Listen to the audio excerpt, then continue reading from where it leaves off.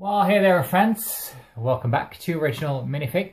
I have a Q&A video today and I wanted to make this because, sometimes people are thinking things but they're not asking, or sometimes people are thinking things but they don't want to have a negative comment, or they don't want to say anything negative, so they don't say anything about it. But I'm going to address one of those questions, and I know you're interested because it has to do with the height of my Empire State Building once it's completed.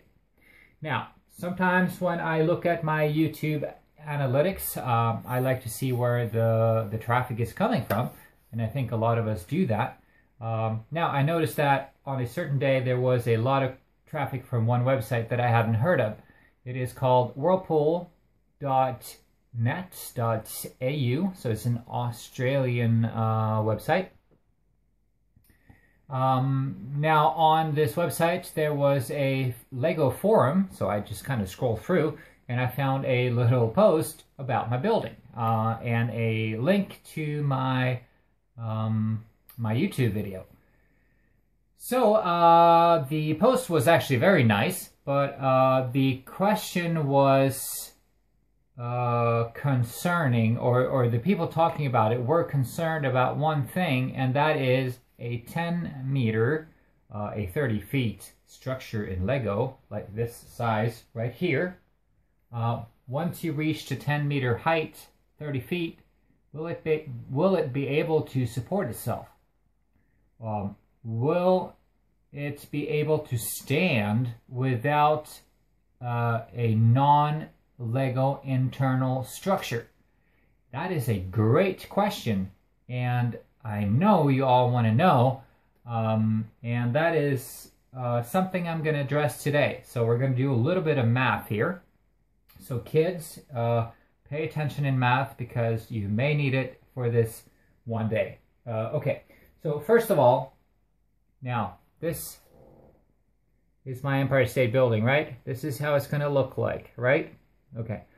There's a lot of weight up here, a lot of weight coming down through the building and into the base right here. Now the thing is, this wall right here will not support this. This wall will stand alone. This part right here will have support going straight into through the bottom portion here and into the ground. And also this part right here will also have support going straight through. So this wall right here will not support this wall. And the same with the tower here. It will have support going straight through the building and into the ground. So all the weight will be pushed straight down into the ground. It will not be supported by any of these lower exterior walls. So, and of course inside of here again there will be braces connecting it, all of it to so it doesn't get wobbly. So the only part, this stretch right here, is the only part that will kind of be standing without a lot of support from the outside, but it will have some support on the inside, as there will be offices along the whole internal part. So there will be internal structure even in this tower right here. Now, okay, according to Lego,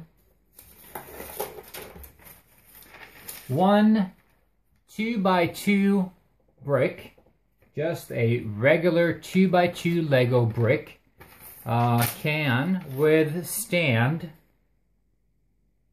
4,240 newtons. That is a stack of 375,000 bricks on top of each other before the bottom brick collapses. Okay.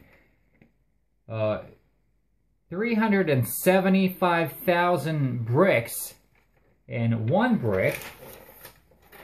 I'm gonna measure it right now. I know how tall it is, but I'm gonna measure it here with my little yardstick. It is approximately 1 centimeter. It's more like 9.9 millimeters actually. I'm gonna do metric here because I'm in Europe and it's easier for me to do so. I don't have any inches or anything like that. But 1 centimeter, and we're gonna do 375,000 centimeters on top of each other. That's 3,750 meters high. That's 1,000 feet. Okay? That is what you can build on top of a single 2x2 brick before it collapses. So it can take a lot of weight. Now in this building, it's not just one 2x2 brick. The weight is distributed around the whole base to hold all the weight up. So that is not going to be an issue.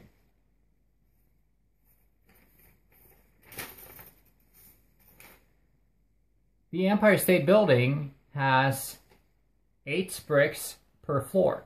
So one floor is 8 centimeters tall, okay?